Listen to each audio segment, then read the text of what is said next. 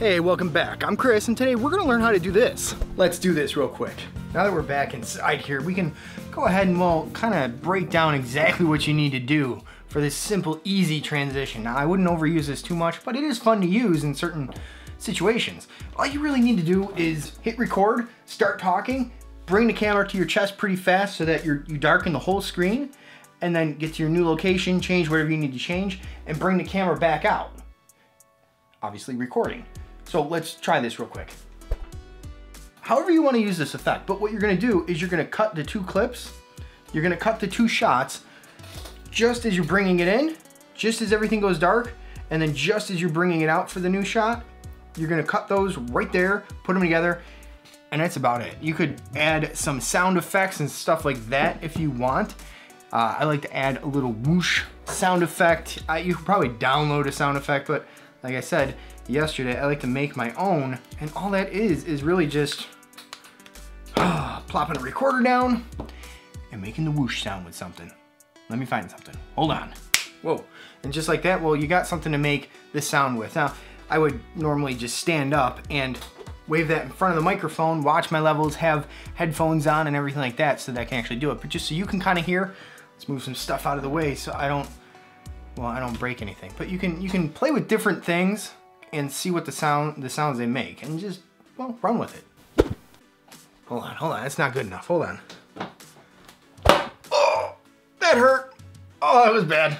Okay, you need more room. Hold on. Oh my goodness. All right.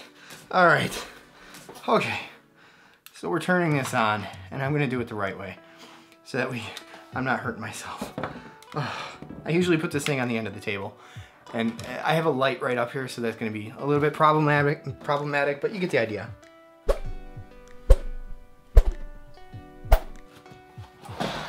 You get the idea, you hear it now. Use something plastic, something that you're not gonna hurt yourself with.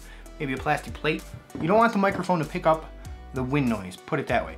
You want it to pick up the sound, but not the wind noise. So you're gonna have to experiment a little bit, find something that you like, find a noise that you like and everything like that.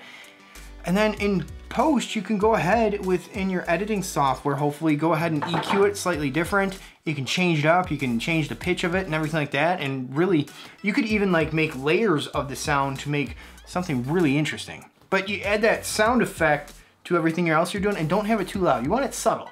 You want to be able to hear it, but not realize that you heard it. You're doing all this stuff for the sole purpose of, you don't want really people to notice that you did this stuff. It's just gonna be in there, and it'll be more obvious if you don't have it in there than if you do have it in there. Put it that way. I'm like a teacher or something. Okay, what's the next one? Oh, the shirt put on thing. You know what I mean? Like you see people, it's pretty much the same thing. You're just cutting from one scene to the next, or you're cutting from one shot to the next shot. This video is gonna be horrible. You take your shirt like this and you go like that. That's it. That motion, that's what you do. So let's do that one. Where's the, oh my gosh. If you make it to the end of this video, gosh bless you. Can I say God bless you? Whatever, you know what I mean. Why are you talking? Nobody knows you're in here. Oh my goodness, now I'm gonna have to do this all over. Okay, so you take your shirt, your article of clothing, whatever you wanna put on, and you make this motion. But you wanna be like hit with it. Because you gotta act a little bit, you know what I mean? So you're gonna be like, you know? And then you go ahead and put the shirt on, so I'm gonna do that, but not on, I mean, it's gonna be on camera, but you're not gonna see it, so just wait, right there. I can't get the shirt off. I'm stuck. It's too hot in here. Oh my goodness. Okay. So now you go ahead and put the shirt that you just threw on you put it on, okay? And now you're gonna pretend you're holding a shirt. Just pretend you're holding a shirt, go through the same motions. Okay? So then when you're in your editing software, as soon as that shirt like hits you and you make that motion, you wanna cut it there. And then as soon as you make this motion again to change that shirt, you wanna cut right there, put them together, and that's all I do. I don't put any other type of transition in between it. There's no fades, there's no, nothing. It's just a straight cut, but because of the motion that you made and you really sell it with your acting, it looks pretty good. Did I do this right? I hope I cut it in there. You know what I mean? This is like tough to talk about it, but not like show it on a computer screen. Whoa, where's my camera? Oh, I forgot my camera.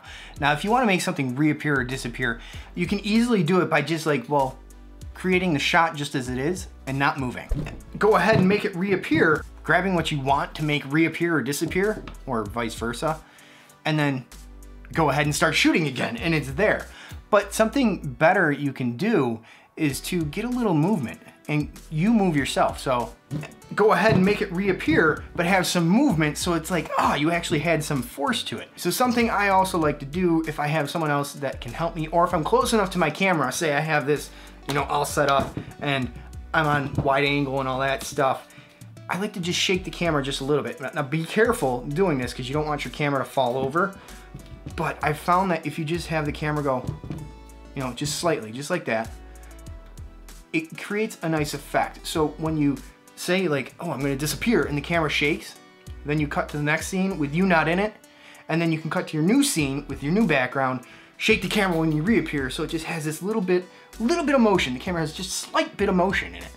And you put it all together, and if you're lucky enough, the act of shaking the camera creates a little bit of noise within the microphone, and it creates a nice little effect that you don't even have to put a sound effect to it because you're already recording it. It just creates a nice little low tone sound effect of just, well, not that. That sounds like someone knocking.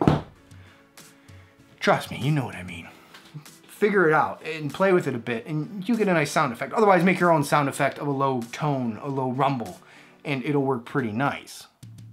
This video is gonna stink. Put it that way. Okay, so let's put this into practice. So let's disappear. And just like that, we're back. And if you add a little bit of movement to it, snap your fingers, whatever you want to do, shake the camera just slightly if you can, cut it at the right moment, everything's gonna look pretty good.